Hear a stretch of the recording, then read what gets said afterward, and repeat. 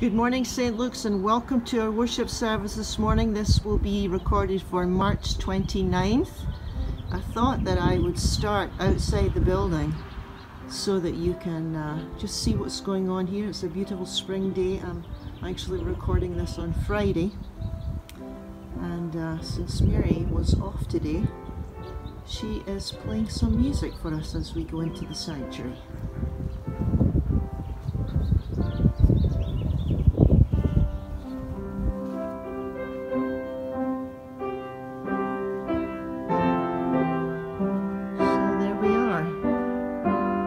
Everything as it should be.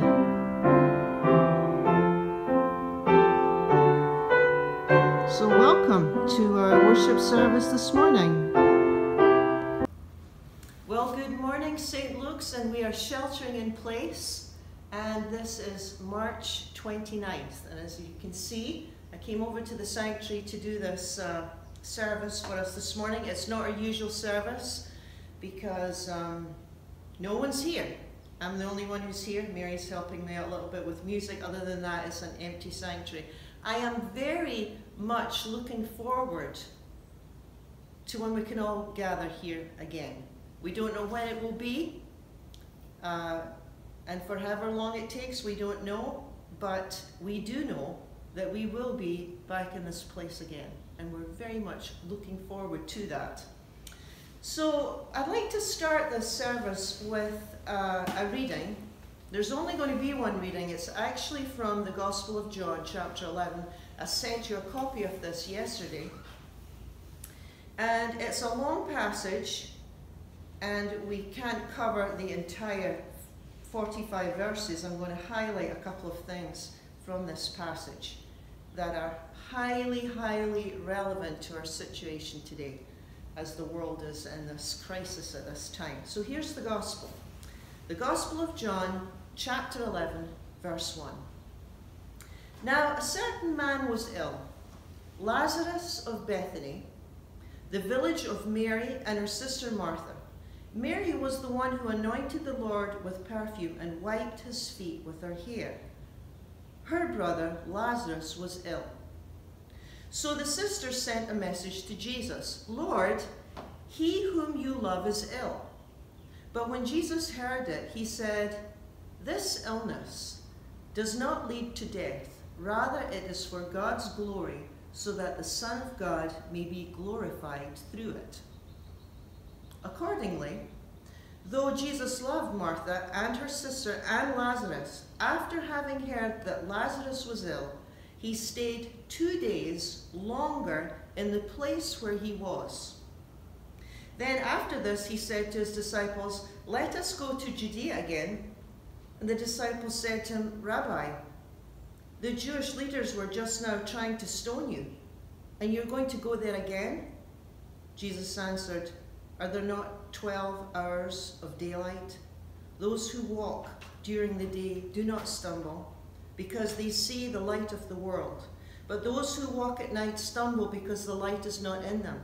And after saying this, he told them, "Our friend Lazarus has fallen asleep, but I am going there to awaken him." The disciples said, "Lord, if he's fallen asleep, he will be all right." Jesus, however, had been speaking about his death. But they thought that he was referring merely to sleep. Then Jesus told them plainly, "Lazarus is dead. For your sake I am glad I was not there, so that you may believe. But let us go to him." And Thomas, who was called the Twin, said to his fellow disciples, "Let us also go, that we may die with him." And when Jesus arrived, he found that Lazarus had already been in the tomb 4 days. Now Bethany was near Jerusalem, some 2 miles away. And many of the Jews had come to Martha and Mary to console them about their brother. And when Martha heard that Jesus was coming, she went and met him. And while Mary stayed at home, Martha said to Jesus, "Lord, if you had been here, my brother would not have died. But even now I know that God will give you whatever you ask of him." Jesus said to her, "Your brother will rise again." Martha said, "I know that he will rise again in the resurrection on the last day." Jesus said to her, I am the resurrection and the life. Those who believe in me, even though they die, will live. And everyone who lives and believes in me will never die. Do you believe this? She said to him, yes, Lord, I believe that you are the Messiah, the Son of God, the one coming into the world. And when she said this, she went back and called her sister Mary and told her privately, the teacher is here and is calling for you. And when she heard it, she got up quickly and went to him. Now Jesus had not yet come to the village, but was still at the place where Martha had met him. And the Jews who were with her in the house consoling her saw Mary get up quickly and go out, and they followed her because they thought that she was going to the tomb to weep there. And when Mary came where Jesus was, she saw him, and she knelt at his feet and said, Lord, if you had been here, my brother would not have died. And when Jesus saw her weeping, and the Jews who came with her also weeping, he was greatly disturbed in spirit, deeply moved. He said, where have you laid him? They said to him, Lord, come and see. And Jesus began to weep. So the Jews said, see how he loved him. But some of them said, could not he who opened the eyes of the blind man have kept this man from dying? Then Jesus again, greatly disturbed, came to the tomb. It was a cave, and a stone was lying against it. And Jesus said, take away the stone. Martha, the sister of the dead man, said to the Lord, Lord, there is already a stench because he's been dead 4 days. Jesus said to her, did I not tell you that if you believe, you will see the glory of God? And so they took away the stone, and as Jesus looked upward and said, Father, I thank you for having heard me.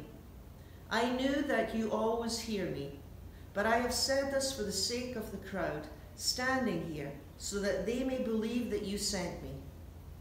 And when he said this, he cried in a loud voice, Lazarus, come out. And the dead man came out, his hands and his feet bound with strips of cloth, and his face wrapped in a cloth. And Jesus said to them, unbind him, let him go. And many of the Jews, therefore, who had come with Mary, had seen what Jesus did and believed in him. The Gospel of the Lord.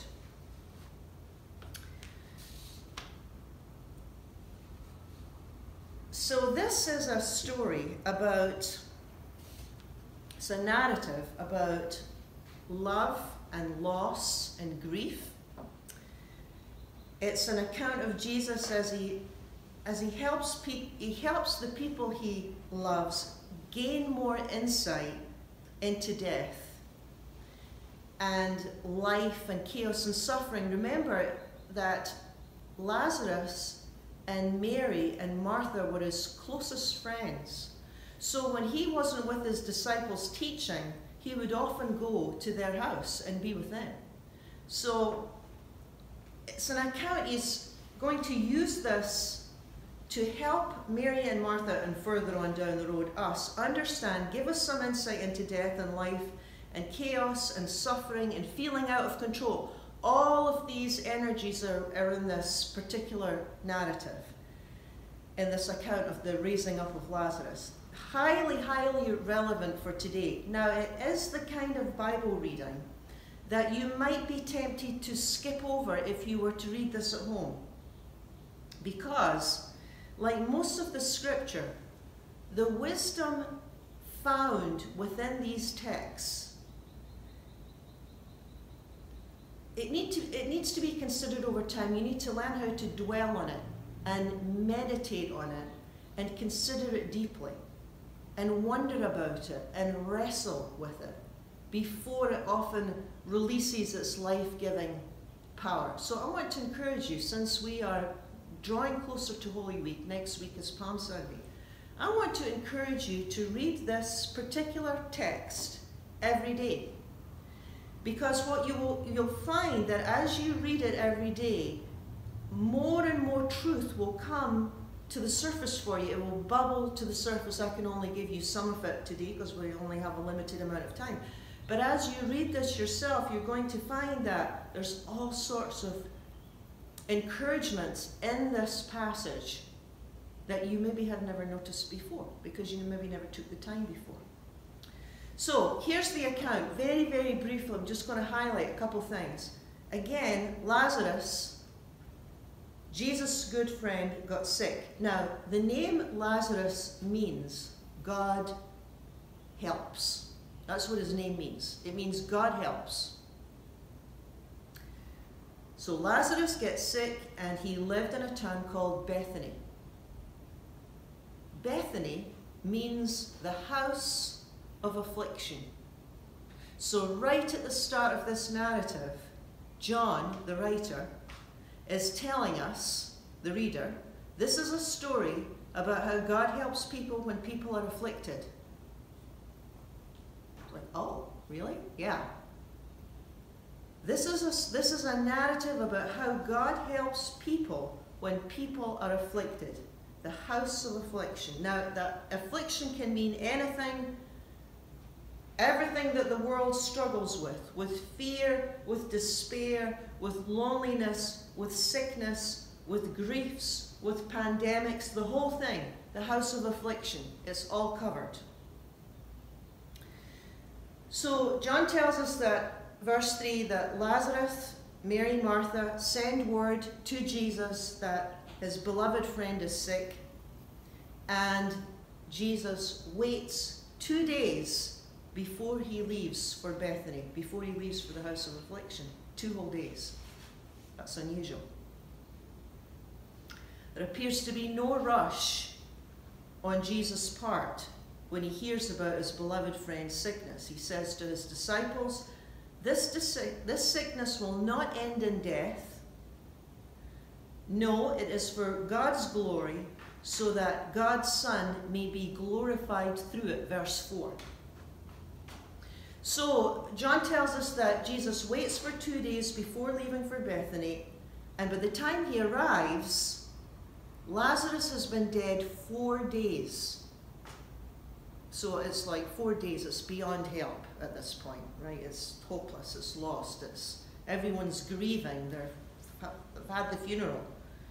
That's what the point of this delay time is, and all of this waiting around. And when Jesus does arrive at Bethany, Lazarus' sister, Martha, said, if you had been here, verse 21, if you had been here, my brother would not have died. If you had been here. So it's like it's too late. I mean, she's got to be wondering, why didn't you come sooner? Why didn't you come and help us? Where were you when we needed you? It's that kind of thing. And Jesus said, 23, your brother will rise again. I am the resurrection and the life. And she replies, yes, I know that he will rise again on the last day. So she's saying, this would be similar to what we would believe. She's saying, yes, I believe that after we die, that life continues on for us. And she has a sense that death isn't the end.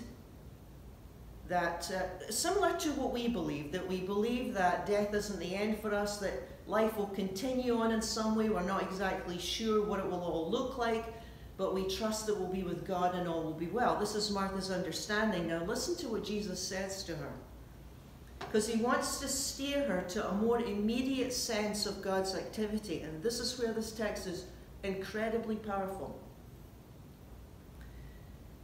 So again, she says, yeah, I know that he'll rise again. And Jesus says to her, I am the resurrection and the life. He goes to Lazarus' grave with Mary and Martha. He demands that the stone that sealed the door of the cave be removed. Martha objects, since he's been dead 4 days. The stone is removed. Jesus prays and then calls out in this loud voice, verse 43, Lazarus, come out. And he staggers out, and Jesus says, take off the grave cloths, let him go, or like unbind him. Now, by the way, this is the last healing Jesus does before he goes to his own death on the cross. This is the last sign in John. Now, it seems like it's easy for us to assume, as Martha did, that yes, God is alive, and yes, God is real, and yes, God is powerful, but for all practical purposes, this power is, I don't know, for some time in the future, maybe for the next life, when things make sense. But by raising up Lazarus, Jesus is showing Martha, and he's showing Mary, and he's showing the disciples, he's showing all the followers down throughout the millennium. He's saying, Martha,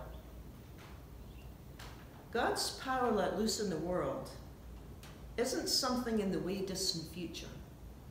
That's not what I mean when I say, I am resurrection. It's for now, he's saying. It's for today. It's for whatever house of affliction we find ourselves in. Now, Lazarus, after this event, lived out his days, and he died, of course. So did Mary, so did Martha, so did all the disciples. So it's certainly not an account that's saying there's no death. We know this already. This isn't new to us. What he's saying is, and one of the truths in this is that you don't have to wait for the end. He's saying, I am right now, resurrection and life. Right now, today, at this moment in time. Jesus is saying, whatever suffering you have, whatever trials you go through, whatever trials you're going through as we shelter in place, as the world shelters in place, whatever grief, whatever loss, whatever hopelessness, he's saying there's no situation, there's no crisis, there's no sickness, there's no pandemic. There is nothing greater than the one who said, I am resurrection and I am life. Now, granted, we don't know what new life will emerge from all of this. We don't know how the story will play out, but we know the one who knows how to work in chaos and distress, right? I think it's important to note that Jesus waited 2 days before leaving to see Mary and Martha. And the old word is tarried. The Lord tarried. It's an important spiritual lesson for a time like this. This whole idea of waiting. This whole idea of the Lord tarried. Waiting for something to change. So very painful for us to wait for something to change. How we resist this place of waiting. You know, why is nothing changing? How long will this last? What's going to happen in the future? We have all these questions when we're waiting for something to change, and we're praying for help, and we're praying for wisdom, and we're praying for courage, and discouragement can set in the small hours of the morning. And Lazarus' healing reminds us, Jesus didn't drop everything and rush off to heal Lazarus. He waited, and the waiting was purposeful. God seems to use waiting time. God seems to use waiting time. It's, you know, for everything there's a season. And for many of us, all of us, this is going to include a season of waiting. We're definitely in a season of waiting just now. A season of trusting God. And while we wait, of course, we're doing all the necessary things. While we wait, of course, we're protecting ourselves, we're protecting our loved ones, we're taking all the precautions while we wait. While we wait, we're reaching out to our elders, we're reaching out to the vulnerable, we're working, some of us, we're praying, we're waiting. Signs of new life we will see now at this time. we're going to experience this resurrection power in our own homes. We're already experiencing it. We just have to pay attention to it. Remember Jesus' words, I am the resurrection and life. It's like wherever people act in love rather than fear, that's resurrection power. A kind gesture, wherever a kind gesture takes place, that's resurrection power. Wherever people walk by faith and not by sight, that's resurrection power. Every act of courage that people take is resurrection power. Every act of service, that's what resurrection power looks like. Every act of caring, every act of loving in the midst of chaos, that's what resurrection power looks like. Yeah, I said last week, faith is doable. It's something that we can do. We often think that it's, huge things that we have to accomplish. But I think in times like these, faith looks like doing the best we can and trusting and learning how to love one another.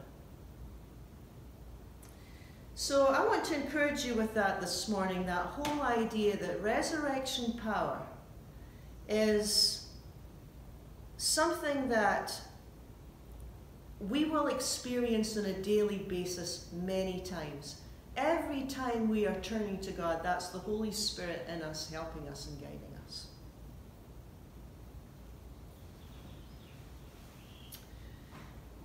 So let's take a moment and we'll ask God to help us to remember that God is with us,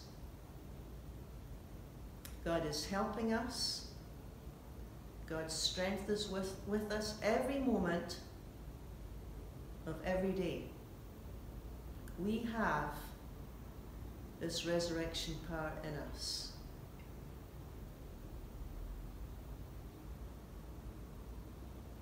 Amen. Well, I thought we could sing this song together. It's called Just Say. I will lay me down here at your feet. Save me from myself, calm the raging sea. You'll be my eye that floats me up above the storm. And just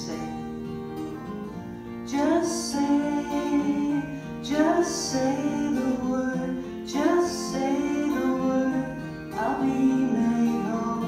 Just say the word, just say the word, I'll be made whole. Hear my humble prayer, help my unbelief, speak to me your hope, Jesus carry me.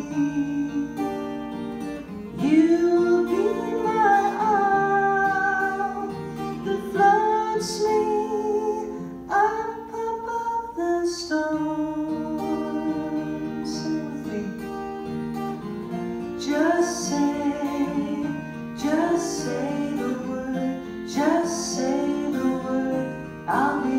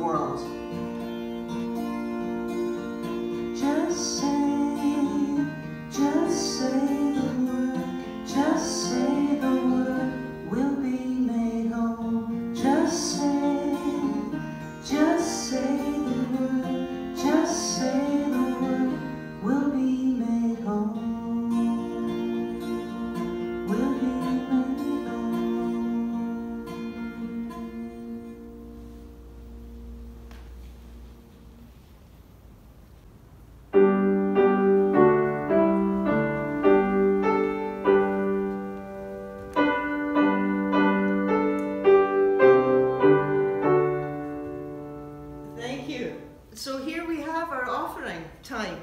And there's a couple ways we can do this. You can either mail it in to us, of course, but if you would prefer, you can also use PayBill. So either way is fine. We're happy to take your offerings. Polly and Jerry will continue to go and bank our offerings every week. And so let me encourage you to either mail that in or use PayBill.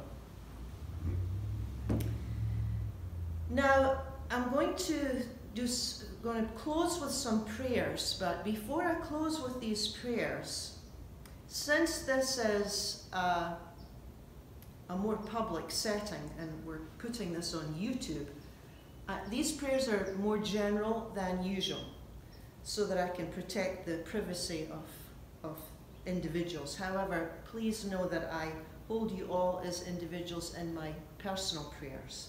So I'm going to pray, and I'm going to have a little bit of space in between each prayer. These are prayers for the world and what we're going through just now. And so I would invite you to pray for the church and the world and ourselves. Let us pray. For the sick and infected, God, help and heal, sustain bodies and spirits. For our vulnerable populations, protect our elderly and those suffering from chronic disease, provide for the poor.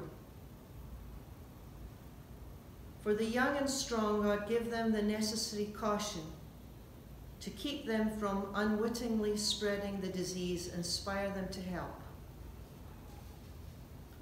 For our local, state, and federal governments, God, give our elected officials, as they allocate the necessary resources for combating this pandemic, help them to provide more tests.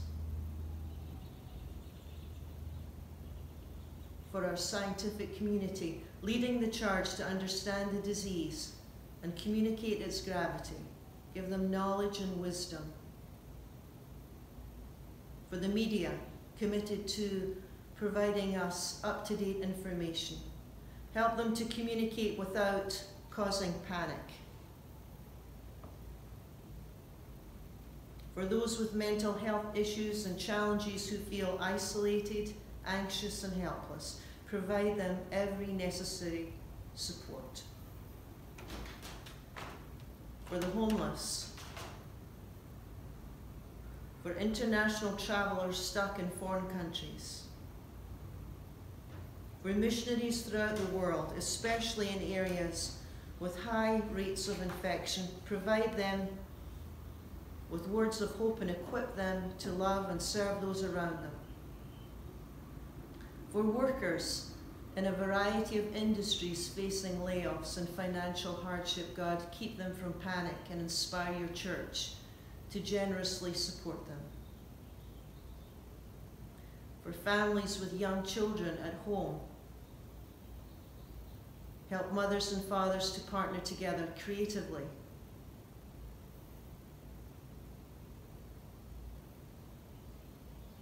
For parents who cannot stay home from work but must find care for their children, God, present them with creative solutions.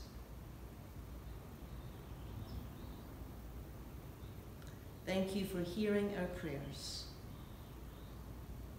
Amen. And peace be with you all.